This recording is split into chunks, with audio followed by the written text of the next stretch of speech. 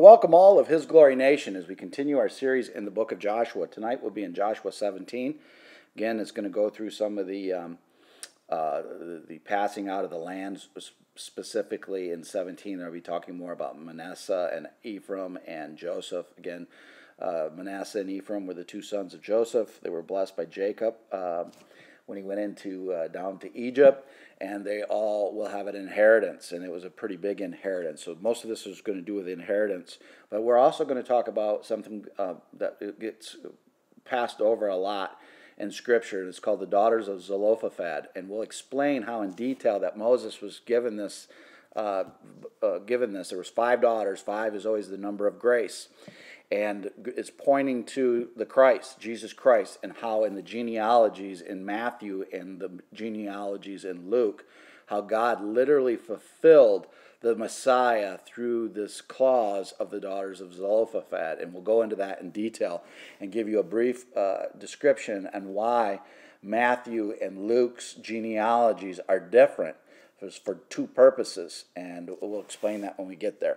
The rest we'll just go through and just tell you, what the inheritance is. So we start Joshua 17:1. And before we do, we pray that the Holy Spirit will come down from east to west and north to south to be the true teacher and the living Word of God, which is Christ the Lord. Again, when we get to the daughters of Zelophehad, this should open up a lot of the Old Testament and see how Joshua and Moses were pointing to the Messiah. Again, 5 daughters, grace in Zelophehad.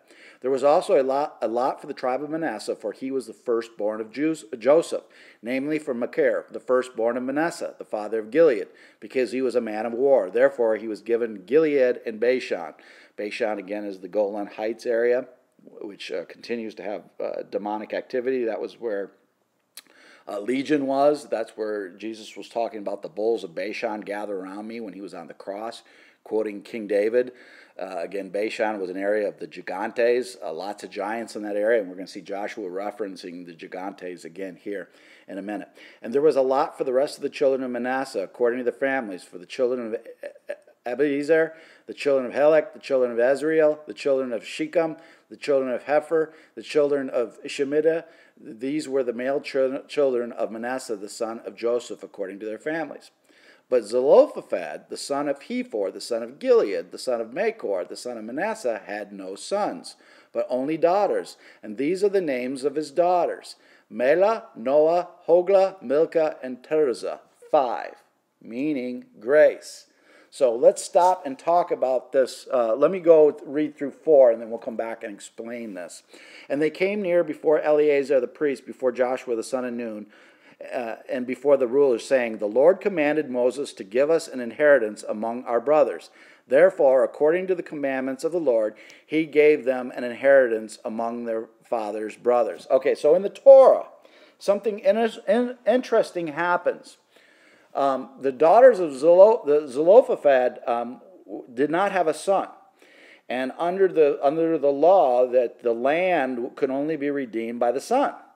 And so the 5 daughters came up to Moses and said, "Hey, our father doesn't have a son, and you're allocating the land, and we should have rights to the land through our father, and we have no brother to redeem it." And Moses was stumped. He didn't know what to say. So he went, and what we all should do in a time of being stumped, take it to the Lord.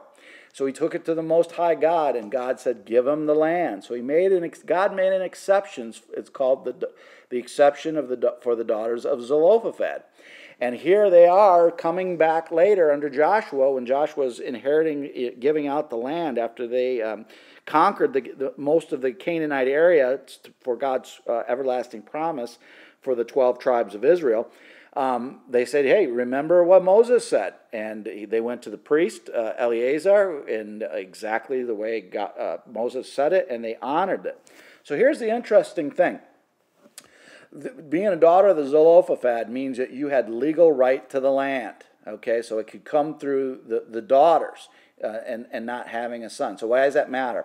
Matthew has one genealogy and Luke has a different genealogy. And there's 2 reasons for that. One has the line going through Mary, and we know Mary's father did not have a son. So it falls under the Zelophehad clause, so that her land could be redeemed even though she did not, or her father did not have a son. So she, being a woman, could inherit the land, and Christ was going to be the line through David in that one line. And then Joseph became his father, or became the father-in-law and son-in-law, and became Jesus' adopted father. So the legal line came through Joseph, the bloodline, and the redemption of the land, because of the clause of Zelophehad, came through Mary, because Mary's father did not have a son. So that shows you why the genealogies were different between Luke and Matthew. God is just so perfect in all things. And there was another reason why. If you look at the difference between Matthew and Luke, one has, after King David, one has Solomon, which then created the lines, and one had Nathan. Why was there a difference? Because it was in Jeremiah that God got so upset with Jehoiakim that he put a blood curse on his line and said, nobody from your line will sit on my throne anymore. And that probably got Satan and all his demonic people, all the demonic buddies, to do an uptake and say, what did the Lord just say? Because the Lord's word is truth. Did he just make a mistake? He just cursed the bloodline of Jehoiakim. So that means the Messiah cannot come through the bloodline, because that line was cursed. And God, being as just perfect he always is, you can see that under Solomon, and on Solomon's line, goes through Jehoiakim. So that was the blood curse. So a king could not come through that. But through the other genealogy, goes through Nathan. So God was able to avoid the blood curse that the Messiah came through because of Mary, the bloodline. And Christ, Jesus, will continue to be the scepter of Shiloh forever. Remember in Genesis, Jacob gave a prophecy to Judah. And the scepter shall not leave Judah until Shiloh comes. Meaning the scepter, kingship, power, will not leave until Shiloh. Shiloh was another name of the Messiah, until the Messiah comes. And it was in 6 A.D. that the Roman government took away the power of capital punishment away from the Sanhedrin. And they tore their clothes in sackcloth and ashes because they thought God lied in Genesis, saying, we don't have capital punishment anymore. We don't have a king anymore. And the Messiah has not come. God has lied. Little did they know, up north was in Nazareth was a little boy, the Messiah, Jesus Christ. And he came to fulfill it literally. So that's why the difference between the two genealogies. That's why God puts these genealogies in there. Little nuggets on how perfect and how Satan has always put roadblocks to try to stop the Lord from accomplishing his perfect plan. And God always has a way around it. He sees the beginning and the end, and our God is incredibly great. So that is the purpose of the daughters of Zelophehad, how it's important in the Torah, how it's important in Joshua, and how it's extremely important with the Messiah and all the genealogies in Matthew and Luke. God is precise. 10 shares fell to Manasseh besides the land of Gilead and Bashan, which were on the other side of the Jordan, because of the daughters of Manasseh received an inheritance among his sons, and the rest of Manasseh's sons had the land of Gilead. And the territory of Manasseh was from Asher to Mechbeth, and it lies east of Shechem, and the border was along the south and the inhabitants of En-Teppah. Manasseh had the land of Teppah, but Teppah on the border of Manasseh belonged to the children of Ephraim. And the border descended to Brook Kenah, southward to the brook. These cities of Ephraim are among the cities of Manasseh. The border of Manasseh was on the north side of the brook, and it ended at the sea. Southward it was Ephraim's, northward it was Manasseh's, and the sea was its border.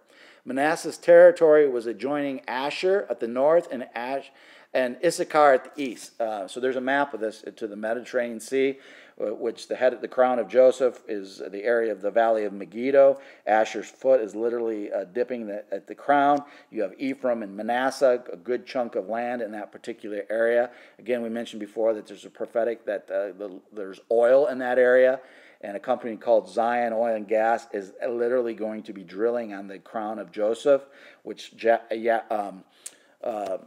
Asher's foot dips into, and the treasures of the sea, and then literally in the area of the valley of Megiddo. So look for that. I believe they're drilling in the fall of this year. And the inhabitants of Endor and its towns, and the inhabitants of Tagnach and its towns, and the inhabitants of Megiddo and its towns, 3 hilly regions. Yet the children of Manasseh could not drive out the inhabitants of those cities, but the Canaanites were determined to dwell in that land. So they couldn't dwell out, get all the Canaanites out. And it happened when the children of Israel grew strong that they put the Canaanites to forced labor, but did not utterly drive them out. So they were able to conquer them and put them to forced labor, even though there was still potentially some gigantes still there. But the Lord's had control over that.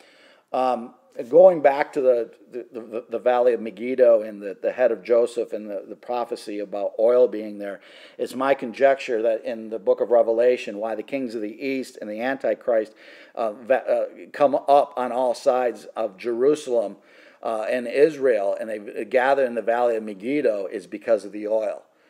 Oil is the lifeblood of any economy, and the world needs oil, and especially in the kings of the east, China.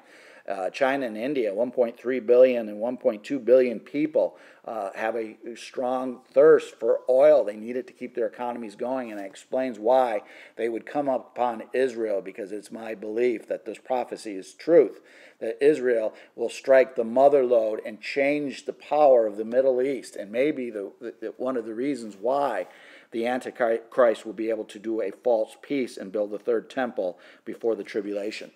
So Joshua answered them, if you are a great people, then go up to the forest country and clear a place for yourself. There is land and the Perizzites and the giants. Again, this area that they're complaining, we didn't get enough. They said, you're a great people. You guys go up with Ephraim and Manasseh, and you get this wooded country, and you move out the Perizzites and the gigantes. Again, another reference to the Nephilim or the Rephaim or the gigantes or the Anakim. It's, I think, mentioned 35 times in Scripture. We hear so many times, because unfortunately 9.5 out of 10 pastors will teach you the Seth theory. And the Seth theory is just, it's a theological bunk. That, everything through the line of Seth was God's holy, and everything through everything else was not, and that's why God created the flood. No, you read it specifically. The Watchers came down, they mated with fair women and created an offspring, which is called the Nephilim, and then the Rephaim are part of that. The Anakim are part of that. There was gigantes, and they were demonic offspring of the Watchers of the fallen angels. They did create a race, and that's why we see in Genesis, if we read it in the Hebrew really specifically, it says Noah was perfect in his generation. Didn't mean he was perfect without sin. It means his DNA had not been contaminated by the Watchers or the Nephilim. And if you get into the book of Yasser and the book of Enoch, even though it's not canon, the Bible does reference both of those books. You can clearly see that there was a DNA problem of the Nephilim. And it was very important to understand that this is truth, because Scripture says it will happen again. It's happening in the time of Joshua, and it will happen again in the end times. And I will not spend a lot of time here, but it's already starting to do that. Not only were they contaminating with men and fallen angels and women, but they were also doing it with animals. That's where you get the Greek and the Roman mythology of these half men, half God type creatures. Well, it was literal. It literally happened. Satan used that seed, and we always forget the second part of Genesis 3:15. It says the seed of the woman. Well, the seed of the woman is referencing Mary and the virgin birth of Christ, because that is biologically incorrect. The seed is with a man, so that shows you the virgin birth. And it also says the seed of the serpent. So the serpent used his seed for something as well, and we always skip that part. The serpent used his seed to create this Nephilim, this Rephaim, these Anakim, these giants, to try to knock out God's plan, but God overcame. And always will overcome through the blood of Jesus Christ. But the children of Joseph, the mountain country, is not enough for us, and all the Canaanites who dwell in the land of the valley have chariots of iron. But those who are in Beth Shean and the towns of those who are in the valley of Jezreel, which is another area called the valley of Megiddo. And Joshua spoke to the house of Joseph, to Ephraim and Manasseh, saying, you are a great people, have great power. You shall not have only one lot. And there was some special extra power to Ephraim and Manasseh that you can pick up in the book of Yasser, that God gave them supernatural strength.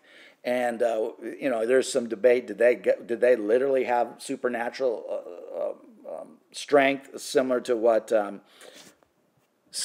Samson had in the book of Judges, or was it God supernaturally working through them to give them power? Either or, probably both.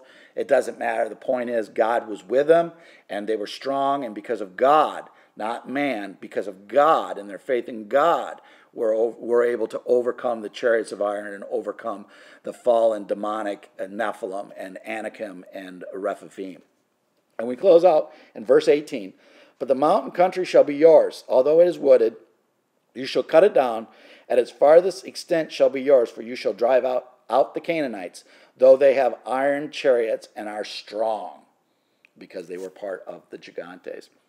Again, we pray that Joshua 17 has been a blessing to you, and may the God of Abraham, Isaac, and Jacob bless you today and always. God bless.